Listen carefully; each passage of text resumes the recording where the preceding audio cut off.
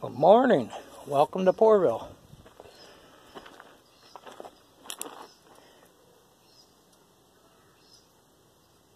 May have to invest into some battery terminals. Of course, we may have them in stock. You just never know.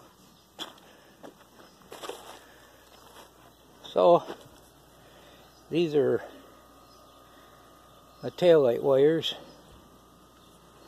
And I think they had an extra couple wires here. Right here. And I cut some of these off. That's why they're melted. I had to cut them with a torch.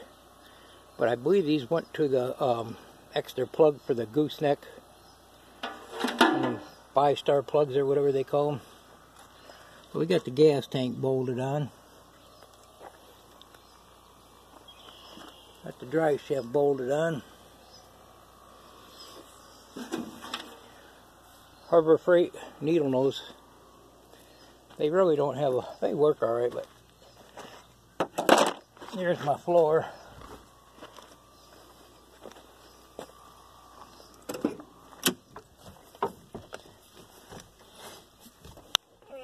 Got all kinds of tools in here. And it's hot in here.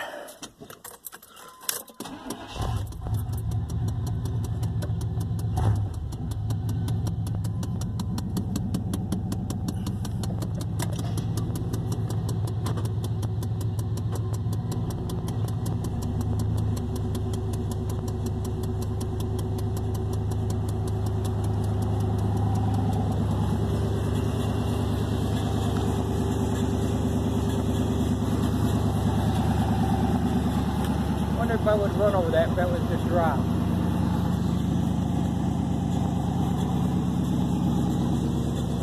I guess we'd get a good video anyway.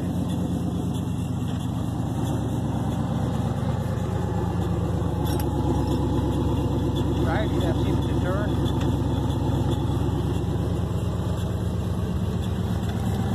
Them brakes probably going to be replaced. It don't sound like they got any drag to them at all. I still got to do the brake lines and one wheeler.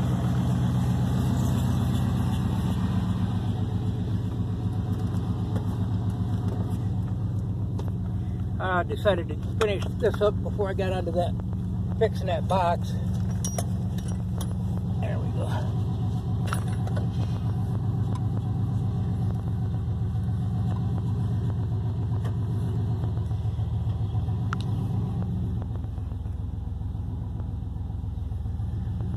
Junkin' Fool over here in Poorville. It's about 100 degrees in this truck. That's got a good windshield in it, ain't cracked.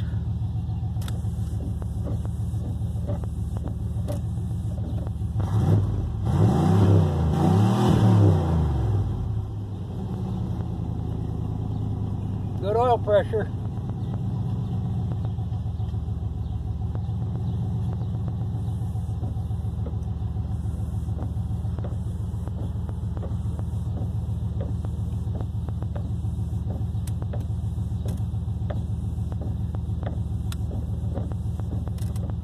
There we go.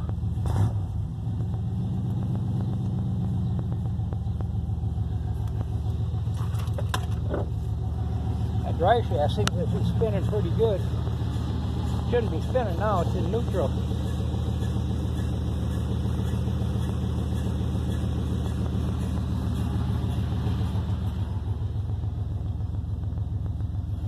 Let's see if I can get it apart.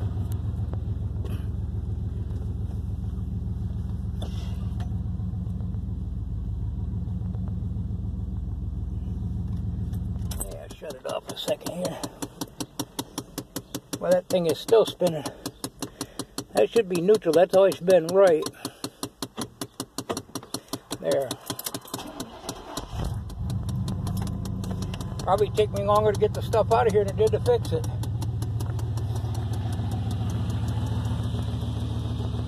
I got one shock I got to tighten up.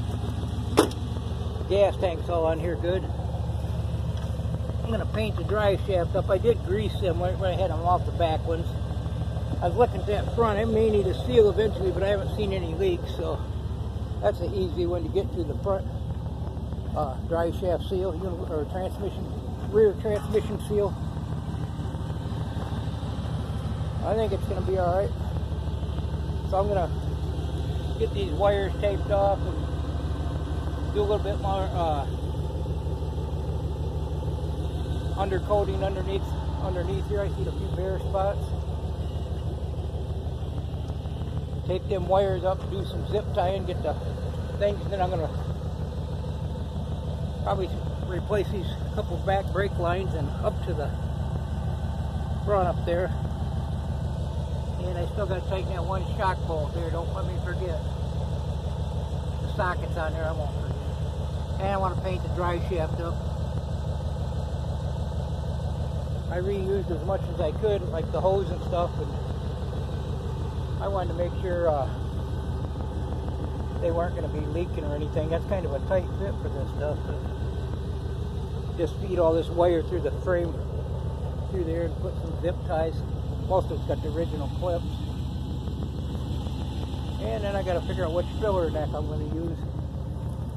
I think I'm going to use the one off of this tank here. You see how this one right here goes straight from the fuel pump back into the tank? I guess that's a return line. This is different on this one. This goes directly into the tank, not into the fuel pump. That one goes right in, directly into the tank. Right here. Well, mine goes up into here, but I think I can still clean that all up and use this. That one's got a snap bolt. Get that out of there. Make sure I get all the dirt out of there. So it's a runner again. Guy come in a pinch, you could get a couple coat hangers, wire some taillights, go get groceries. Thanks for stopping by Poorville. This is the Junkin' Fools working on the old Chevy. I would say most of the rust is gone. Now I did patch the frame underneath there, welded it up, ground it down, drilled a hole to stop the crack. So I believe that's good to go. I'm going to keep an eye on the whole thing, but that's heater. I don't know what they call them, but that does that every time I start it and shut it off. I know what it is. I just brain dead right now. I'm out in the sun. Thanks for stopping by Poorville. Have a great day. Goodbye now. Go find a project.